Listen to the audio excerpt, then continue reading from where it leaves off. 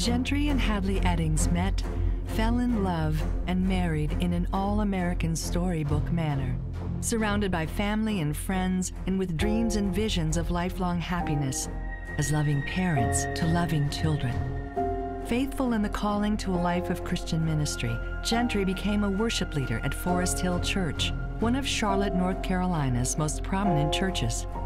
It wasn't long before their dream of becoming parents became a beautiful reality. With a wonderful marriage, a beautiful toddler, and the expectancy of another baby about to be born, the unthinkable happened.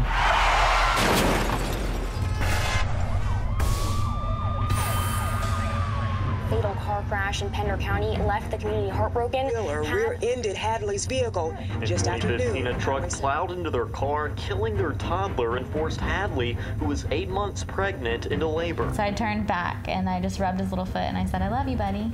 And then the next thing I knew was just kind of a blur. I was bracing myself, spinning. It was just very slow motion. One of the first things he said was, "Dobbs is in the arms of Jesus." In the midst of the pain and sorrow of the ultimate calamity, in a tragedy that garnered international attention as well as an overwhelming outpouring of love and sympathy, Gentry and Hadley make an unprecedented decision. They choose to forgive the man behind the wheel of the vehicle that took their children from them. I felt prompted by the Spirit to say a word about forgiveness. God has forgiven us, and so He calls us to forgive others. Theirs is not a story about tragedy. Theirs is a story of faith, courage, forgiveness, and God's unwavering faithfulness and restoration.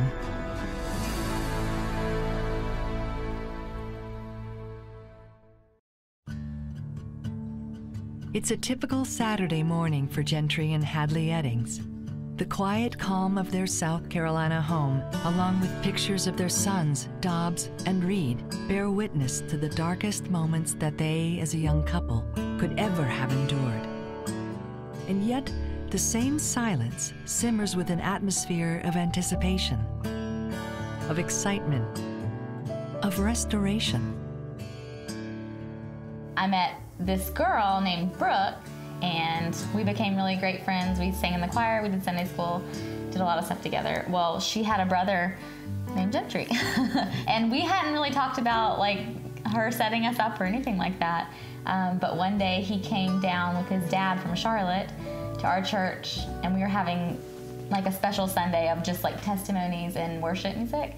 And so I was giving my testimony about just that first year of college, and met him. I was sitting in the pews, and I didn't know it at the time, but my dad and sister had invited me down for this Sunday worship service so that I would meet Hadley.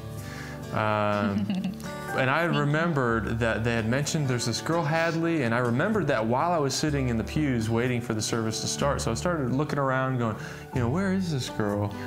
And then the pastor said, we're going to invite Hadley up to give her testimony. And her story was just like mine, of how God worked in her life. And I was like, wow, she's beautiful.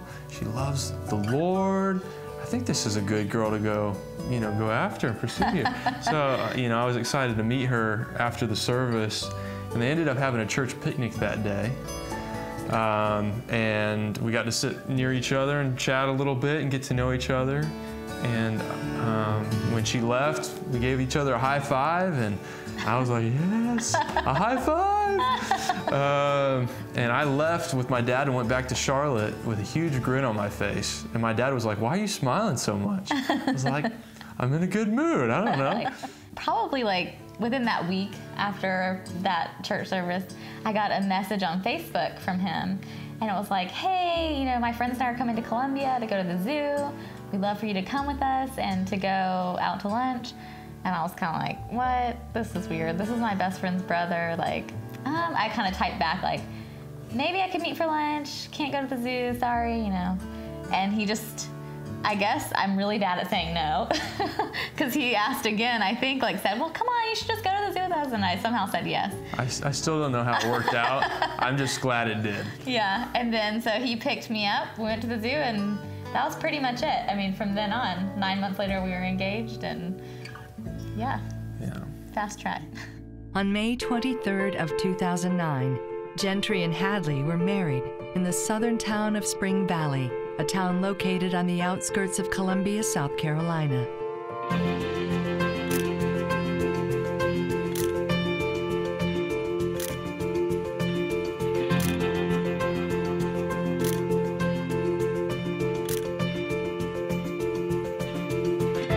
The same church where I met Hadley is where we got married. Spring Valley Baptist in Spring Valley, outside of Columbia. Well, Gentry was one of those remarkably thoughtful, warm, engaging people who didn't have an enemy anywhere. And so when he and Hadley got married, they just seemed like almost the perfect couple, because she was equally warm and engaging, and they were greatly accepted by everybody here at the Forest Hill Church immediately. 2009, May 23rd, 2009, we got married. Yeah, She looks beautiful. Thanks. In the spring of 2010, Gentry and Hadley moved to Charlotte, North Carolina, when Gentry was hired as a full-time worship leader for Forest Hill Church, one of Charlotte's most prominent churches. Gentry started out at the Rock Hill campus leading worship there and was loved by the people. Then there came an opportunity for him to move to the South Park campus and lead worship there as well. And he did that for a couple of years. Then we started the Ballantyne campus and needed a worship leader there, and moved him there as its leader. Well, I sing, and I was moving here to Charlotte after I'd gotten married. And of course I wanted to be invested in a church, and more importantly on the worship team. And so Gentry was my contact when we started going to Forest Hill. And I'll never forget, I had to go in and do my audition with him to be a part of the worship team. And the minute I saw Gentry, there was just something about him that wasn't like any other man of God that I'd had the opportunity to meet. I just knew there was something special, and I didn't really know what that was, but it was a good, holy special, if you will. His greatest gift as a worship leader was his sincerity, his authenticity. He had a deep faith. Everybody saw that. It was real, meaningful, informative. But what made him so attractive was the way he led worship was just who he was. And people felt that. They were drawn to him, attracted to him as a person, even beyond him just being a good worship leader. Hadley, I met her through being on the worship team, and we just became really great friends. Some unique qualities about Hadley is she's just so sweet and understanding and caring. I've never heard her say a bad or negative thing about anyone, even in moments where I am venting about someone. She always, always turns it back to the positive and gives me a different perspective, but just in this approachable, loving, non-judgmental way. And she's just been an amazing friend to walk through life with those kinds of qualities. Settled into married life and with a dream job, the happy couple started to revisit their dreams of being parents. If someone asked me when I was growing up what I wanted to be a wife and a mom. So I always knew, like, I wanted to have children, and he wanted to have kids. But we had said when we first got married, like, let's wait about 5 years. We were really young. When we got married, we were 21 and 22, so we felt like we had some time. You know what we did? A couple years in, we started to toy around with the idea, and we said, okay, we'll get a dog. And we'll just start with that and see how that goes. And we got Addie, and she was such a good dog that it didn't, we were supposed to buy us at least another year, right, in a way, but it was 3 months later we got pregnant. Yeah, 3 months in, and we say it was just because she was such a good dog. She didn't make it hard enough for us. Yeah.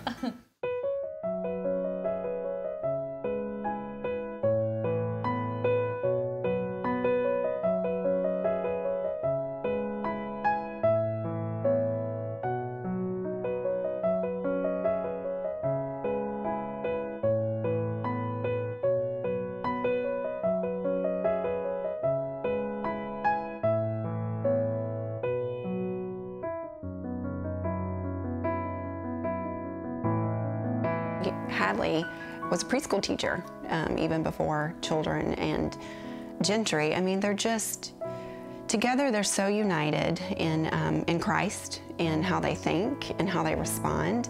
And you know, as children today and parents today, we need that Christ-centered stability. I think that's one thing that children today are lacking. So Gentry and Hadley are, if you open up the dictionary, there they are. I mean, they are madly in love with each other. They're madly in love with Christ. They're madly in love with kids. They are more than qualified and equipped to lead and direct a child to be the best that God would call that child to be. The pregnancy wasn't bad, and we were just kind of expecting to like go with the flow, I think. You know, there's a mystery to it. Yeah. You're kind of wondering, how's this gonna go? Going in blind a little bit. Excited, a little nervous. How are we gonna be parents? Well, Gentry has a great dad. Gentry Sr., who's just a wonderful dad to him. And around these parts, those of us who've gotten to know Gentry Sr., Big G as he is affectionately called, knew that Gentry was loved by his dad, loved his dad in return, and would give that same love to his kids as well. Just a few years into their marriage, Gentry and Hadley were blessed with their first son, Dobbs. Bright and beautiful days. This worship leader and his loving wife were living their collective dream.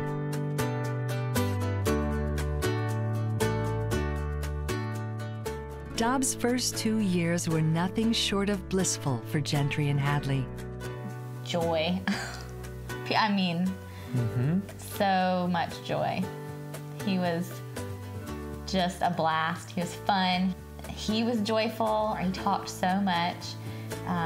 To be two, you know. He just liked to play. Right. He was an easy kid. Yeah, I enjoyed, especially being a dad, the you know, fun of just the bond between father and son. You know, Star Wars. I mean, we watched all 3 of the original Star Wars movies together, and you know, he would sing the Star Wars theme song in the car, you know, and just kind of just enjoying boy stuff together, you know, Transformers and Lion King, and they just had a really sweet sensation of joy. Like, wow, this is ours. This is what we get to mold and lead and guide. And they were just so precious in how they did that.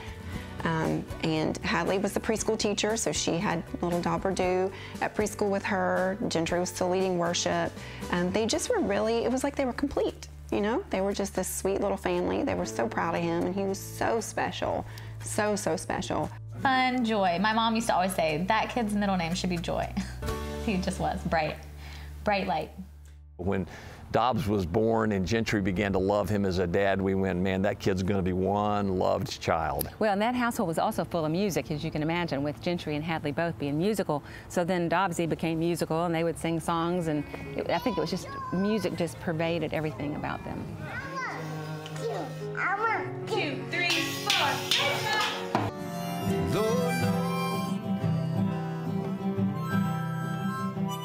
Becoming parents proved to be everything that they had both hoped for.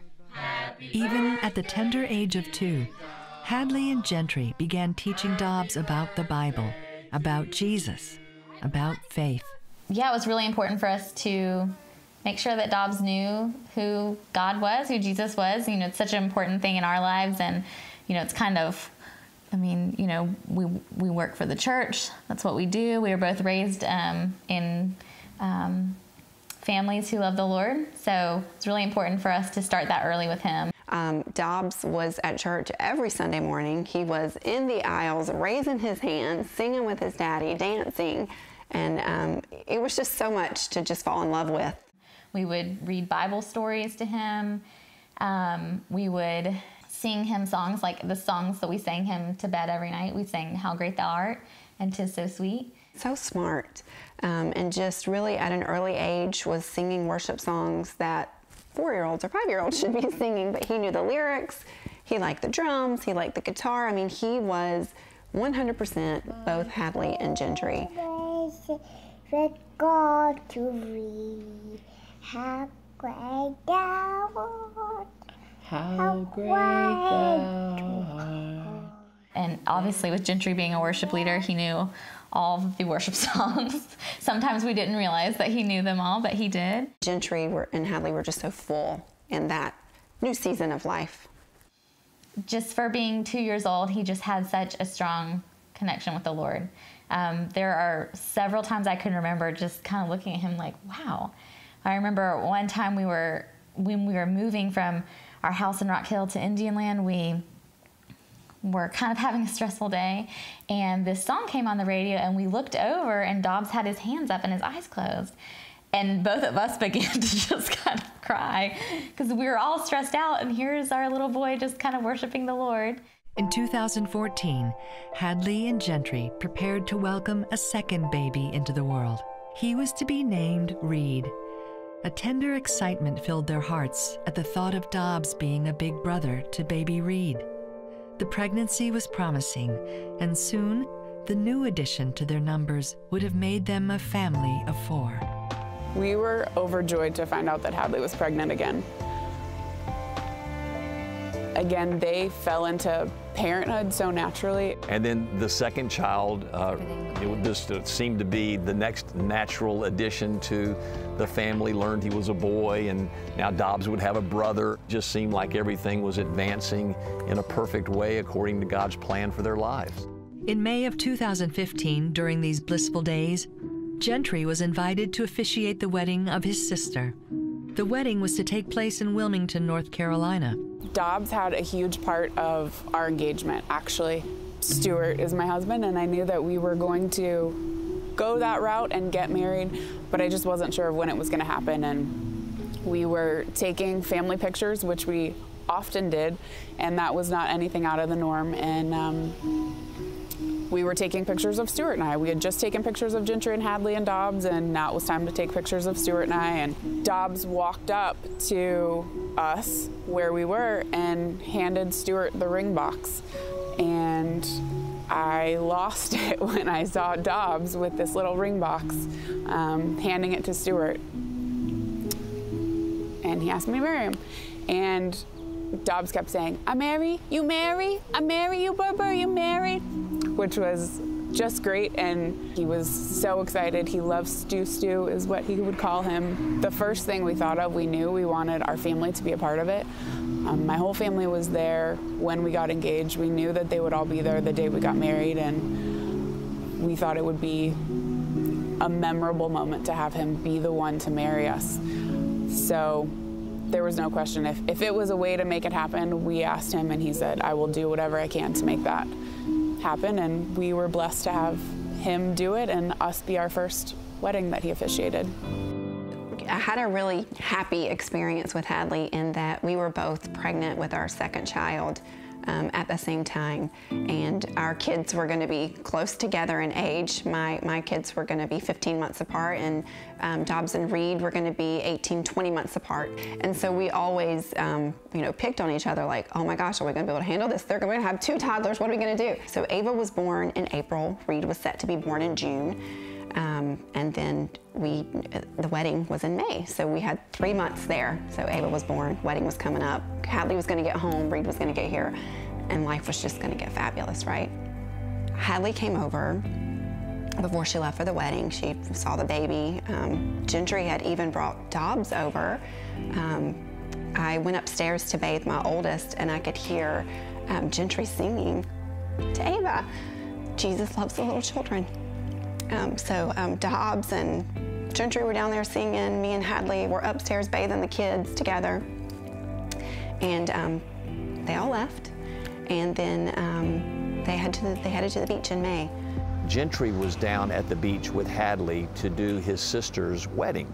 They were getting married at a very beautiful spot on the beach. I was honestly a little bit nervous about doing all that part, but it went well. It was supposed to rain on the day that we were getting married. God just prepared all the details of that day. I woke up on my wedding day and looked outside, and the skies were blue. A big hazard that we thought was going to obstruct the wedding venue was completely gone and covered miraculously in sand. The day was perfect. Just being together as a family that day, I just remember stopping at some point and feeling like I've never felt this close to God in heaven, and just today, something special about today. It was like God had reached down just to give us a big hug.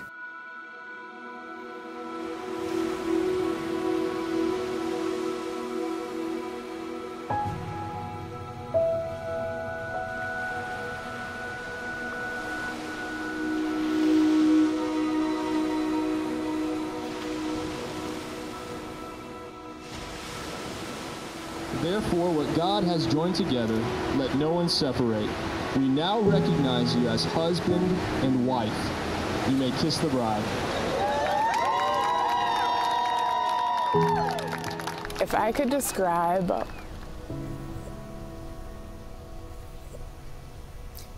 in my mind what heaven was, it was that day. Yeah. We had spent the whole morning and the afternoon pretty much getting the house ready for the wedding, because we had it at the beach house we were staying at. And so we were a little bit busy. He had been kind of with his dad helping with the kids. I had been helping with my sister-in-laws get the house decorated. So when it came down time to getting ready, we had about 30 minutes. Take showers, get dressed, get Dobbs ready.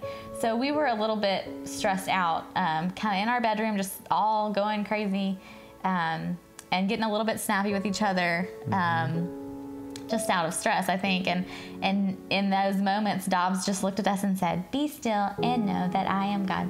Psalm 46:10. And it was amazing because I distinctly remember Hadley was kind of in the bathroom and I was walking back and forth across the room, and I just remembered kind of that feeling of one thing to the next, one thing to the next. And Dobbs was standing in the middle of the room. He was physically still.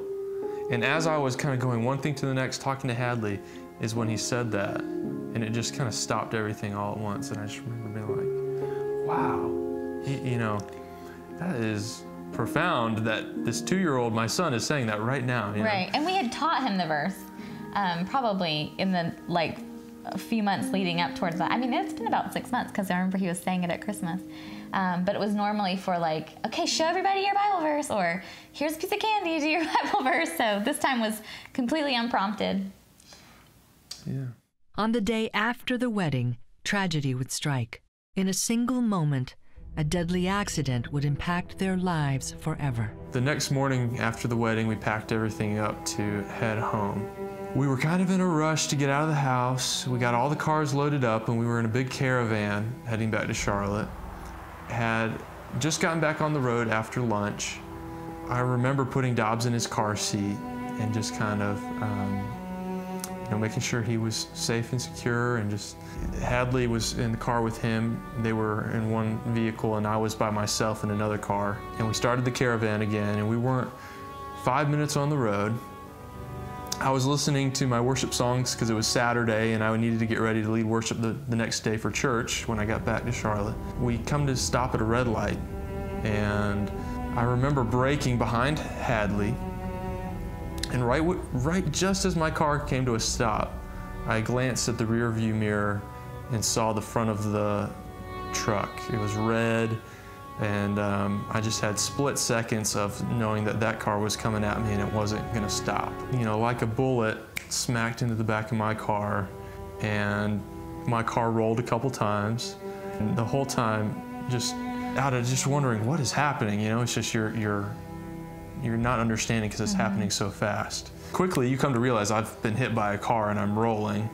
And I remember the car rolled several times and ended up upside down. I remember thinking, okay, I was hit, I was at the back, so hopefully I was the only one hit. And when the car came to a stop, I didn't know if I had been pushed into oncoming traffic, and so I kind of was bracing, am I gonna get hit again? That didn't happen. The next thing I heard was sirens immediately. There just so happened, by God's sovereign, grace, that there was a fire truck at the gas station at the same intersection where the accident took place. So a whole team of first responders was there instantly.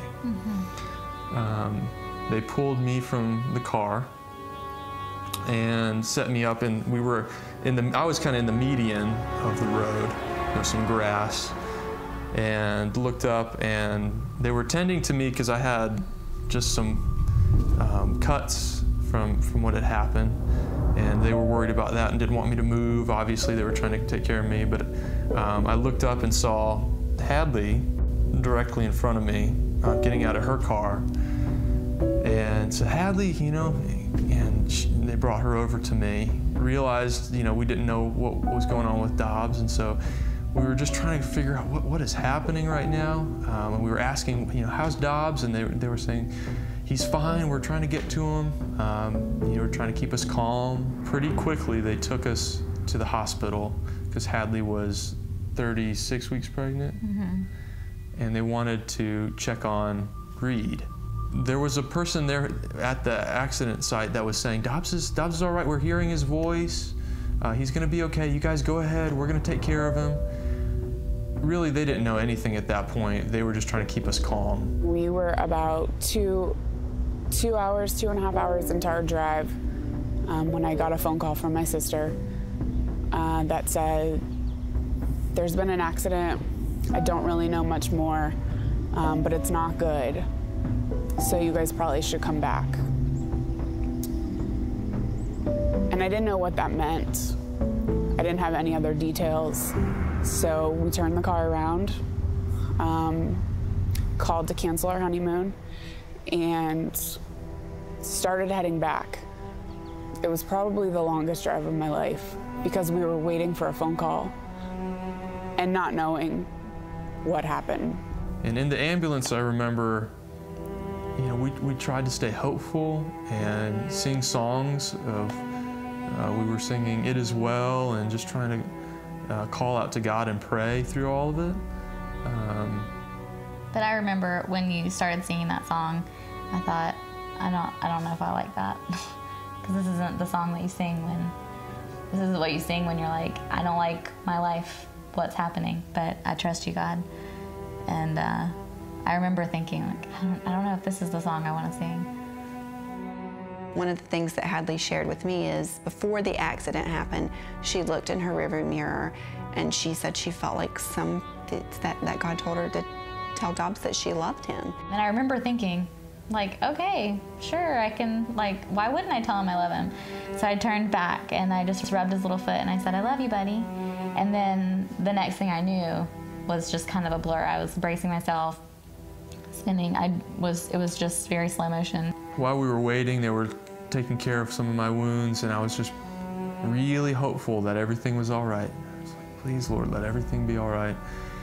And then I was in the ER waiting, and my dad and mom came in, and my dad came up to me, and one of the first things he said was, Dobbs is in the arms of Jesus. And I just, you know, didn't want to hear that. And I was so upset that that was what had happened.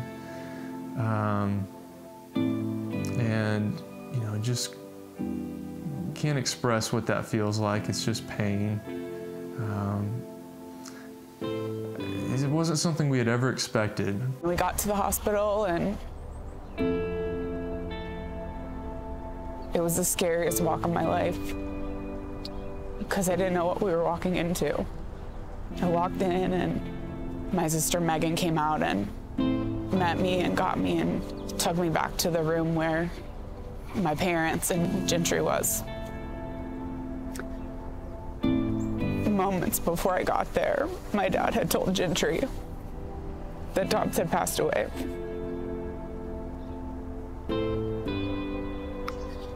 And Gentry was singing and praising God and crying. My parents were just holding him. But even in that moment, like, he knew who God was and that he had him. And he was praising him for that. My family was there, my sisters were there, and we just grieved together. And then after a few minutes of that, they said, Hadley is asleep. She just had a C-section, and she's going to be coming back too. Reed, our son, was born, but they had to kind of resuscitate him, but they've got him stable now, and you can go see him. But Hadley doesn't know about Dobbs yet, so, you know, what do you want to do? And they kind of talked to me about that, and so I said I want to go be there for Hadley when she wakes up. And so I went and saw Reed first because we had a little bit of time, and I'll never forget when I got to see him. First of all, just kind of had to put Dobbs dying on hold and just focus on Reed, and just, I remember seeing his, you know, beautiful new body, but obviously just overwhelmed with adrenaline and all of this, and going, hey buddy, you know, and just kind of saying hello, and you know, holding his little hand. And I remember he turned his head towards me, and I was just like, oh wow, you know, he hears me. And so I got to meet him for the first time. I remember waking up, and first, I just remember looking at him, and the first thing that I said was, how's Dobbs? And he said, you know, sorry. He said, our little boy's in the arms of Jesus. And I just remember, like you said, the pain, and just sobbing, and just saying no, like, no, that's not what I want. She really looks back now and says that that was God's protection and grace over her, because the last image she will ever have in her mind of that sweet, precious boy was her mommy telling her precious baby, I love you.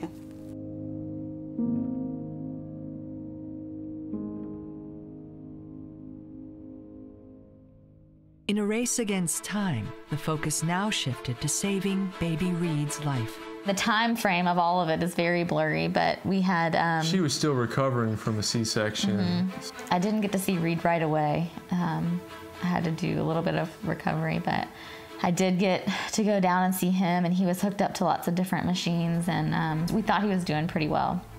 I really hadn't, at that point, I hadn't thought like he's not going to make it or anything bad, really. So they weren't saying anything was wrong with him. That they were monitoring him, but there wasn't any alarms. It just kind of seemed calm. I got to go see him, and I remember just rubbing his little arm, and he looked a lot like Dobbs.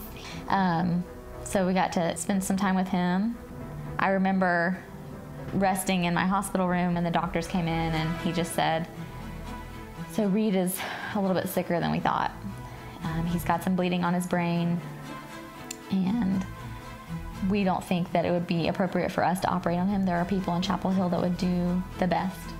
So we think that it would be smart to have him airlifted out to Chapel Hill. That was the first time where I thought, wait, what? Reed's not okay? I thought, like, and even then I still thought, okay, well, they're gonna do the little surgery and he'll be fine.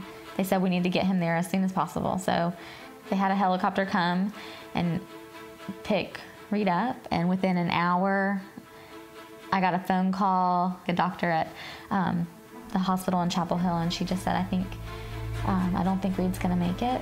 We can't operate on him. It's too risky, and we just think you and Gentry need to come as soon as possible. And there was another moment of just like, what? You know, no, this can't be happening. Not like both of them can't be gone. They had to call several different hospitals and places that had helicopters, and they flew a helicopter out to us that would fly us to Chapel Hill so we could be there within the hour.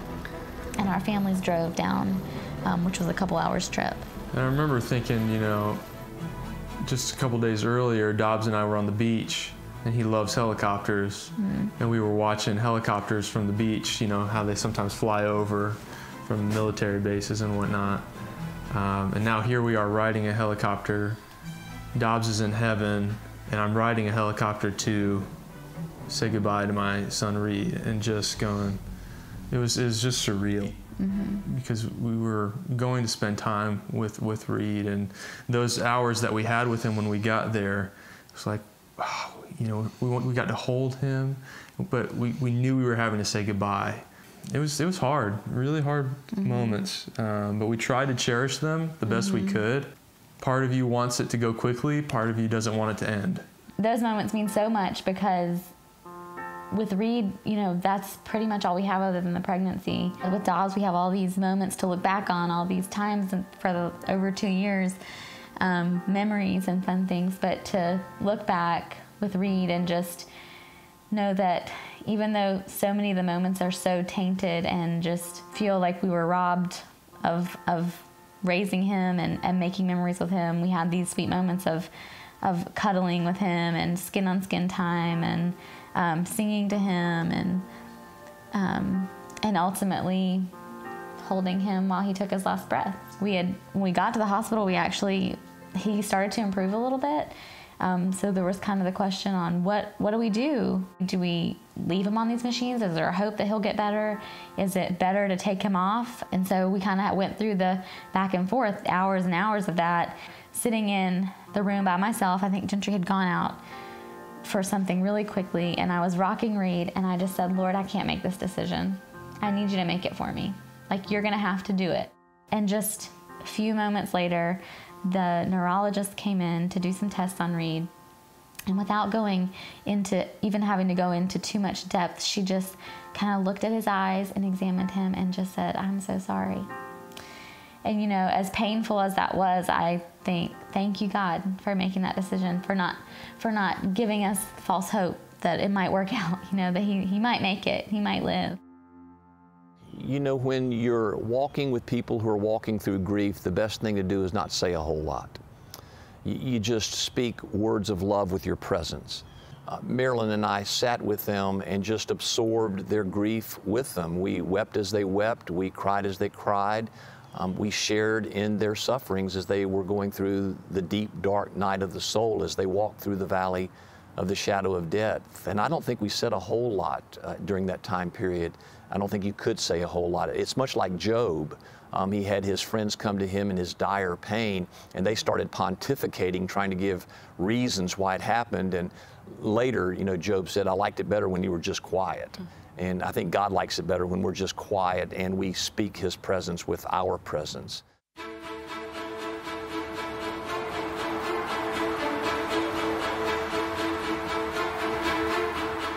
Fatal car crash in Pender County left the community heartbroken. Wheeler rear-ended Hadley's vehicle just after noon. Plowed into their car, killing their toddler, and forced Hadley, who was 8 months pregnant, into labor. The days that followed the tragedy would see an outpouring of love and support from all of Charlotte, and consequently the entire world. On a personal level, it became abundantly evident just how much their church and community loved them and grieved with them. Gentry led the worship team very much like a pastor, very much like a father. So the dynamic felt like a family. And Gentry was our dad. We had like a 6 a.m. call time, so it was early.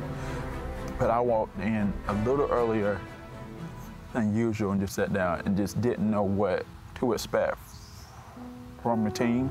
I just sat there in peace and prayed, and the team walked in, and yes, and it was summer, but they were very encouraging and like, hey, what can we do and how can we serve the people of the church best in their absence? So it was like a dad moment. Hey, we want to make Gentry very proud. I got the phone call from one of the pastors on our staff, and of course, for a split second, you're beyond shocked because you're trying to make sure that you've heard correctly. And unfortunately, I had heard correctly. And really all I could do at that point was cry. So the pastor called me back and he said, can you go and fill in for Gentry this weekend? It would have been actually the next morning, Sunday morning. And I said, absolutely. And I had been away from Gentry's campus for almost 2 years at that point. And it was honestly like I never left. It was like I was still a part of that team, still a part of that family there. And was able to grieve with them and at the same time, you know, grieve with hope is what we always say. The mood that morning was sad. It very much so felt like one of our family members have died, or both our family members. And it felt like it had happened to us directly. So much so that I broke down on a Sunday morning between the first and second service, because I was so hurt and I felt for our family. I don't recall us saying very much to each other past the hugs and walking through kind of the work that was before us. That Sunday morning, Pastor Chadwick would deliver the news to a tearful congregation and try to answer the question that so many asked: why Gentry and Hadley? Let me begin by answering that question, why? And again, that's the spiritual skeptic's greatest question to Christians. If your God is good, why do these bad things happen? It's a very broken world in which we live that the good news of God's love is probably greater than we think it is. The bad news of how broken this world is probably worse than we think it is. You know, I divide the Bible into 4 different divisions. First of all, there's creation, Genesis 1 and 2. God created everything and it worked perfectly. Genesis 3, there was a rebellion against God that caused everything to fall. And everything in this world is negatively impacted by that fall. So what Gentry and Hadley went through with the loss of their 2 boys is the result of the fall. A man made a very stupid decision to ingest drugs. He made a very stupid decision to text while driving. And God doesn't intervene with our stupid decisions, because if He does, then love can't operate.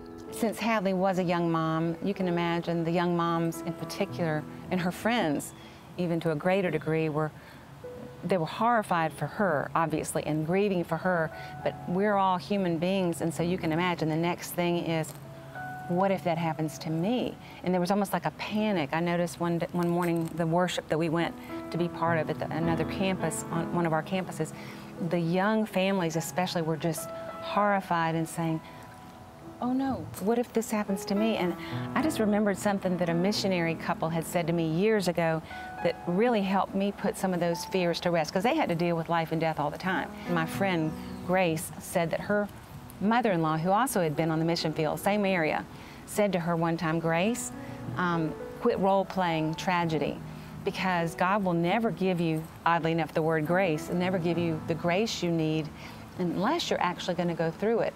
So all I encourage people to do is obviously reach out to Hadley and Gentry and love on them and whatnot, but I did sort of strongly encourage them and warn them, don't role play this thing. Don't play it out in your mind like, what if this would happen to me? Because you can't. First of all, you can't imagine it. And secondly, God's not going to give you the grace that you would need if you were going through it. Like, He gives you the strength and the grace. I think Marilyn said it best, to go through certain stuff like this. The strength comes from God. That it's not over until it's good. And that strength I saw in them, that I still see, is incredible and something that I personally want. Anyone who heard the story stopped and said, wow, this is horrible. What is this couple going to do next? I think was their question, so everyone was watching. 1 week after the accident and the tragic loss of their children, during the memorial service of Dobbs and Reed, Gentry and Hadley Eddings would shock a world that was indeed watching to see what they would do next. The sanctuary was packed. It seats 1,900 people. There wasn't a seat available. It shows how many people truly loved them and how much their lives had touched other people. Well, I just remember driving through the parking lot, coming onto the property, and all the news trucks from every news station, not just local, but pretty far away. And so we just were immediately struck with the fact that this is a media story. The service itself glorified Jesus. That's what Gentry and Hadley wanted to make sure happened. They wanted it all to point to the resurrected Jesus and to make sure everyone left with the belief that they would see their 2 boys again, that they believed they were not dead but really alive in Jesus. I'll never forget, the family came in, and sweet Hadley, her hands raised up high to the worship music, just worshiping. No tear, just strength, just a woman who loves the Lord and knows without a shadow of a doubt that he's going to make this right. But when Gentry got up and spoke, I think what touched so many of us was that he spoke with such sincerity, such warmth, such love, such hope, but also he spoke with a calm that had to be supernatural. It really was the peace that passes all understanding. No one could understand how he could stand up and say what he said, the way he said it. They were just very strong and poised in how they just immediately took the pulpit, if you will, of that service.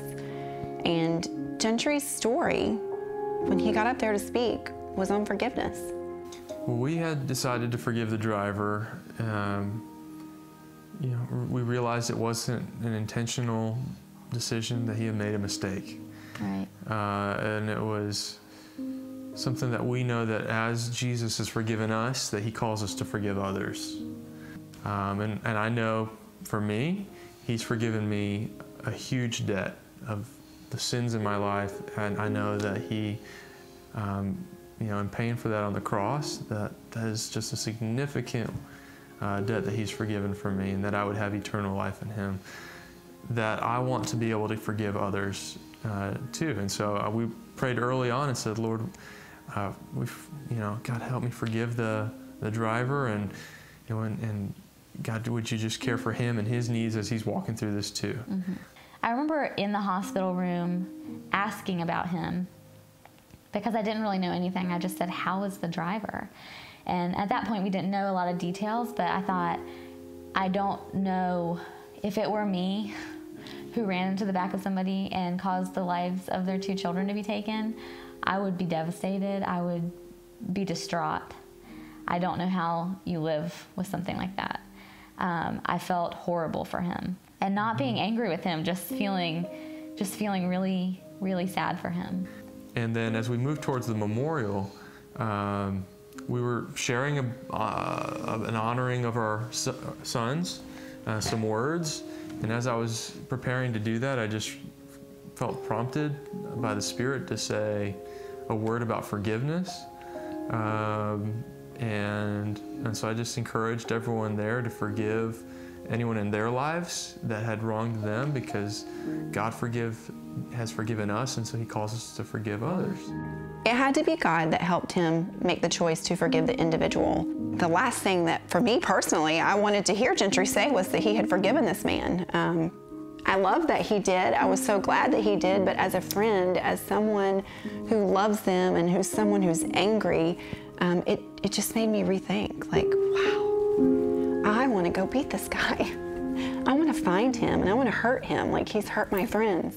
And for Gentry, of all people, to put me in my place, it's just amazing. For a father who just lost both of his boys, and the first thing he speaks on is forgiveness, because that is what my father did for me. For Gentry to say, we're going to forgive this man because that's what Christ did for us. To bring himself, who I thought was always up here, down to what I thought was here.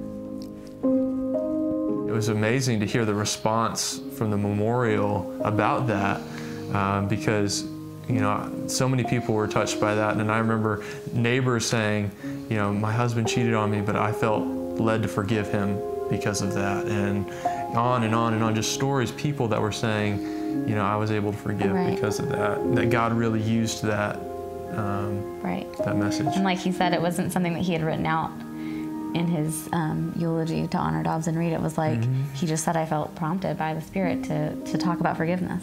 There's definitely healing and forgiveness. I can't imagine us walking through this past time hanging on to that hurt.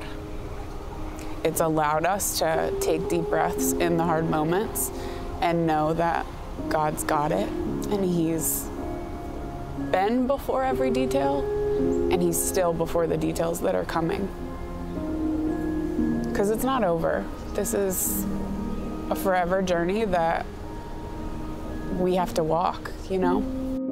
And with a few simple yet atomic words on forgiveness, Gentry and Hadley's ministry, the ministry of a 2-year-old little boy and the ministry of a precious departed infant, were permanently cemented.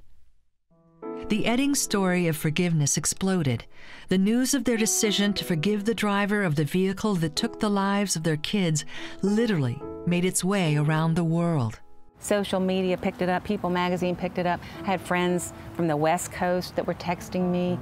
Even beyond the West Coast, we had international. That's right, international people were praying for us. That's right. And it went into the communities, it went into the public, it went in outside of America. I mean, it was all over. As the story of their public declaration of forgiveness caught on like wildfire on the heels of the memorial service, Gentry and Hadley entered what was perhaps the second biggest challenge of their entire ordeal, returning to their precious home and embarking on the inevitable and dreadful task of life without their boys. They decided to go home after we got back into town, and they wanted to go home, back to their house. Hadley had to come home to a house that was completely empty. She had to come home to a nursery that she had set up for a baby who would never be in that nursery. You know, as her friends, we were all like, what do we do? Do we go take everything and put it down? Don't let her see it. But it was just a situation that we didn't know what to do or how to step in, so we just prayed and we prayed and we prayed. When Hadley and Gentry did arrive home, they spent, you know, weeks in the house kind of alone. And we were fearful of what that would look like, but they walked into the hurt knowing that God was before them as he had been before in every other detail. Honestly, the first time I remember feeling like getting off of the roller coaster was just after the memorial service. You know, we had had time in the hospital. You know, we had gone to my parents for a few days after the accident. We came home, we were planning a memorial service. We buried our children, we had the memorial service, and then it was like we came home after that and it was just, okay, wait, like now we're in life again. And not, I mean, and everyone was still supporting us and there was still a lot going on outside. But those were the first moments where it hit me just how difficult it was going to be to walk through losing your children. I don't know what they did in those moments. I know that it was very dark and very hard to even wake up in the morning. I remember Hadley telling me, it's so quiet. It's just so quiet. And now having children and just knowing what the noise of a child is and then to extract that, that itself is very cold and a hard place to be. And obviously there's memories every corner, you know, of seeing Dobbs do this over here and we did this right here and we would, you know, take walks on the street and he took off a lot of time from work, so that was good. We were home together, but I do remember just in those first days and weeks of the quiet, feeling pretty desperate. Things just got really dark and really cloudy for quite some time. I actually didn't get to speak to Hadley for a couple of weeks. So of course, had all these questions, like where was our friendship gonna go from here? Am I gonna be too painful to help her? Because we were supposed to be doing this together. My kids are here and her kids aren't. So what does that look like? I'll never forget, she finally got home. I could finally see her. And for a mom, we were mom friends. I mean, we were doing this mom gig together. And now I'm mom and she's not. And just the love that she walked in my house with that first time. She couldn't get her hands on my girls fast enough.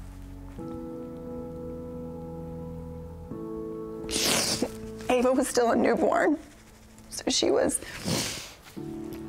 I don't know, almost you know, a month or two months old at this point, and Hadley would come over and just go in her nursery and hug her and rock her and bathe her and change her diaper and just And she would always say, Holly, you don't know how big of a blessing this is to me because my arms just ache for a baby.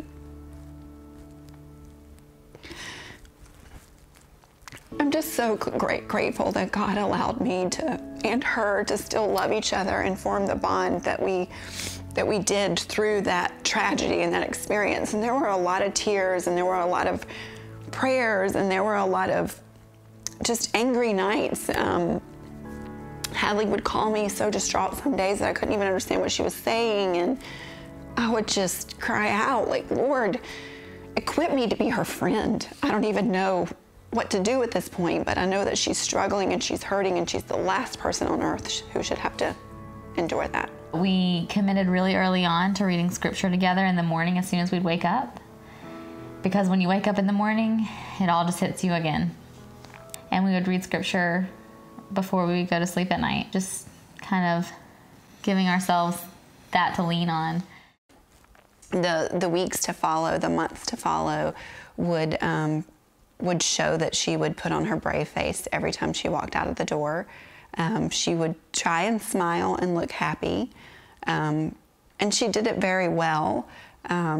People were so supportive and they wanted to love on her so much, but then there was also a sense of, I don't want to be Hadley today. I don't want to be sad. I really just want to be happy. I want some normal emotions. One of the things that I tried to do was just ride whatever wave she was on. If she was happy that day, I was happy. If she was sad that day, I was sad. I just wanted her to feel validated in whatever it was, or however it was she wanted to feel. In the wake of their darkest days, and as healing came painfully slow, Gentry and Hadley decided to honor the legacy of their children by repurposing the surplus of the GoFundMe campaign set up for them after the accident, and use it to open an education center for impoverished children in the nation of Haiti. It's good to be with you this morning, and I just want to say thank you for allowing us to name this school in your boy's honor. And thank you for giving. We brought the plaque, one like this, that will go on the school, the Dobbs and Eddings Primary School. So we wanted to give this to you. Thank you, guys. Thank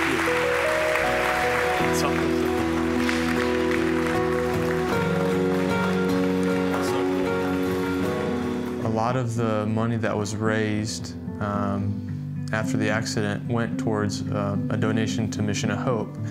And with that, they were able to build a school for children to have a meal and a Christian education and learn about Jesus and grow. And it's, to me, when I see that school, we got to go see it. It's up on a hill overlooking the ocean. And it's just a beautiful school. And then it's filled with going on 400 plus children that are being blessed, and it's called the Dobbs and Eddings School. And it's named in their honor. So the fact that God would use this tragedy to bless hundreds of kids year after year after year, day after day after day with food and education, to me, again, God didn't have to do that, but that He would honor our sons in doing that. I'm so thankful that He did that. Yep. We say all the time that, you know, what Satan meant for evil, God meant for good. So Satan said, I'm going to destroy your family. And God said, well, I'm going to take your mess, Satan, and I'm going to, I'm going to let the legacy of these two little boys bring thousands and thousands and thousands of children to saving knowledge of Jesus Christ, you know. In the months that followed, Gentry would defiantly immerse himself in songwriting and in his ever-present desire to worship God with his talents.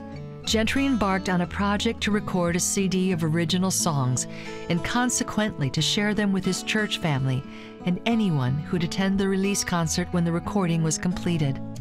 He came back a few months later and was like, hey, and I want to do something in honor of my sons, and it was a music project. And I said, hey man, I'm down. And so him, me, and Matt was an intern at the moment, and he had a studio. We went to his studio and knocked out a lot of songs. And I could just see the joy on his face.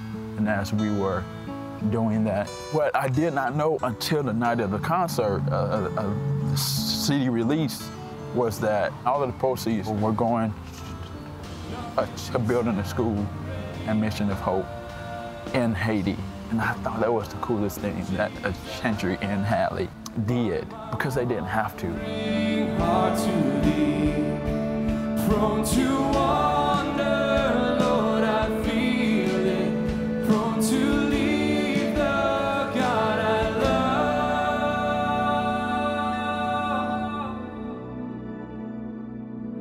Here's my heart, Lord, take and seal it for thy courts above.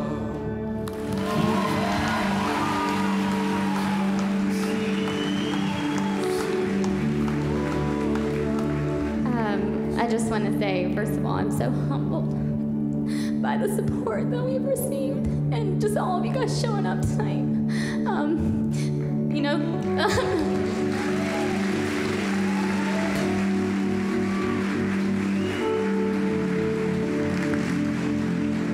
It had been 2 years after the accident, and Gentry and Hadley had stayed busy telling their story to countless people, sharing their story of forgiveness, and sharing the story of God's faithfulness. Little did they know that God was about to move them into a new season, an ultimate season of restoration. Gentry and Hadley were about to become parents again. I remember the doctor actually addressing it with us, saying, you guys need to wait at least 18 months to try to have another baby. And I'm like, what are you talking about? Like, don't worry, I'm not interested in that. But as time went on, I'd say around a year, I started to get to a point where I was like, I don't want to not do that again. Dobbs brought me so much joy. The memories that I don't have with Reed that I wish I had, the things that I can imagine that we would have done. I want to be a mom. And like I said earlier, the only thing I've ever wanted to be is a wife and a mom. So started kind of playing around with that idea again, like, okay, we can do it. God made us to be parents, I think. We want to love more children. But just kind of trying to get past the idea that it was a betrayal or that it was moving on and leaving Dobbs and Reed behind was a struggle for a little while. And then, it was just like one day I just felt like, Dobbs and Reed would be happy if we came home and they were here and we said, guess what, you're gonna be big brothers. They would be excited. So why wouldn't they be excited this time, Well, today we get to let you know of another way that God has blessed Hadley and I. She is pregnant.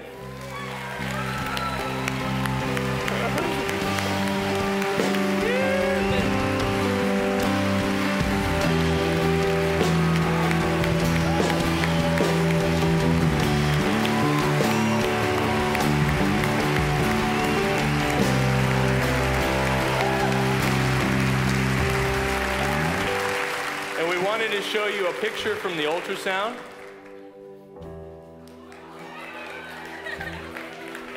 There's two babies.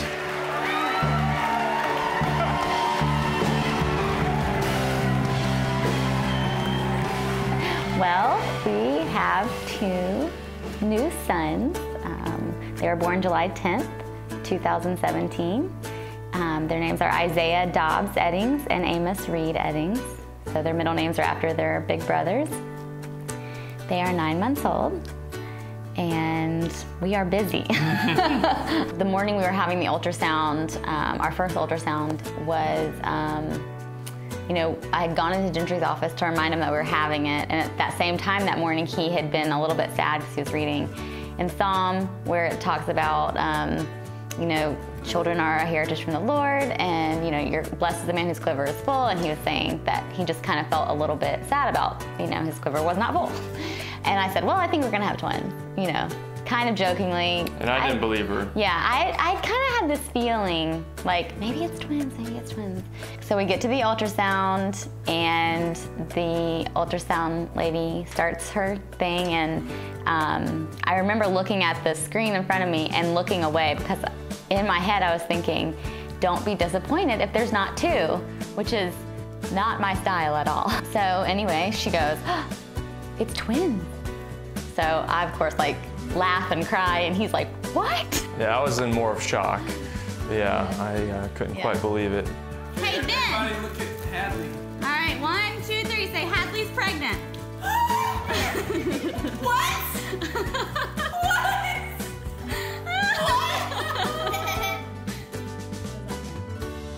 Twins! Oh my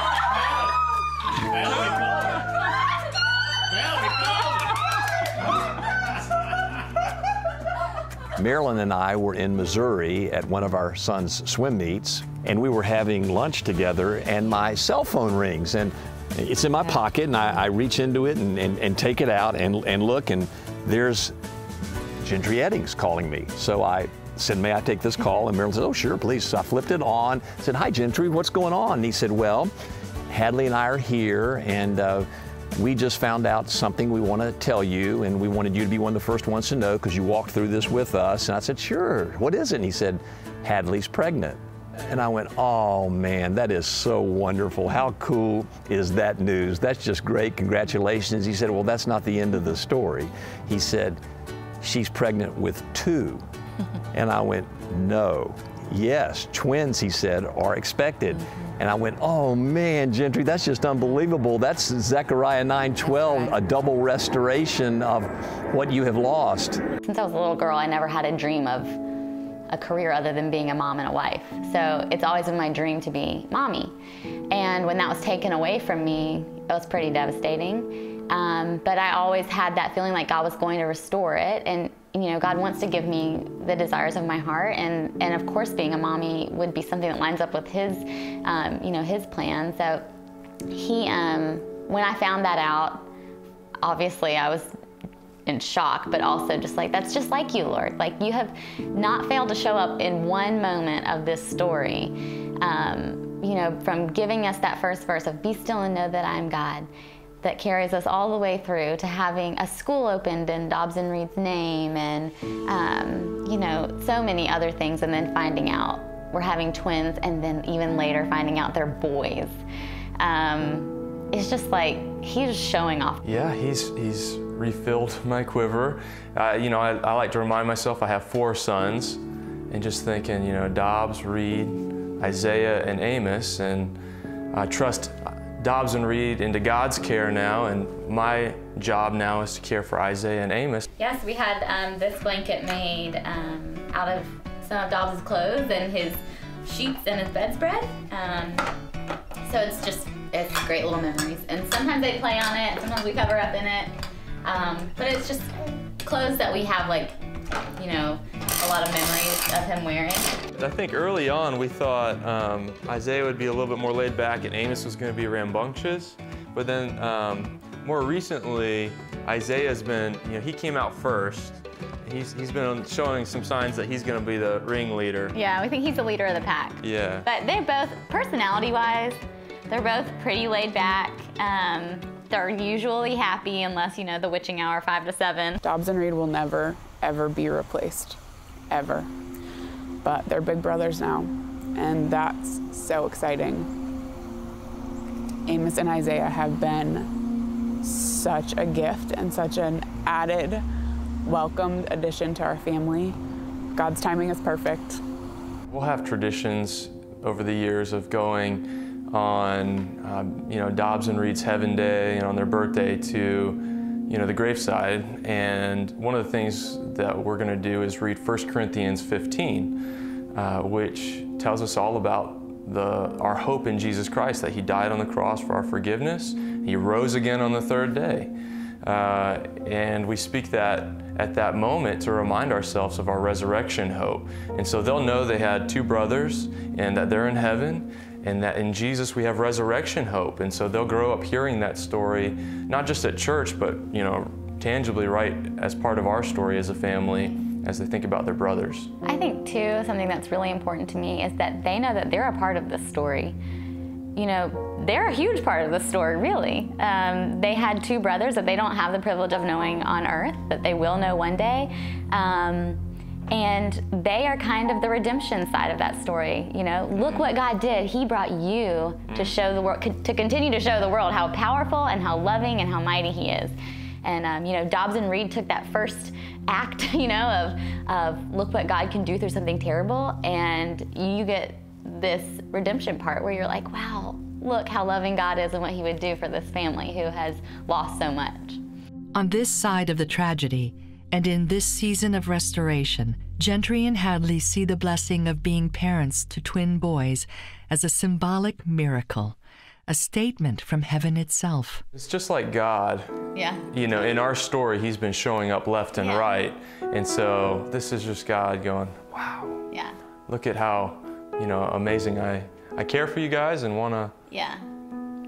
And for me, it was like another way of like just putting His stamp on it. Like, hey, Satan, you're not gonna ruin this family. And you tried, and we're gonna do something good out of what seems like the most tragic thing on the planet.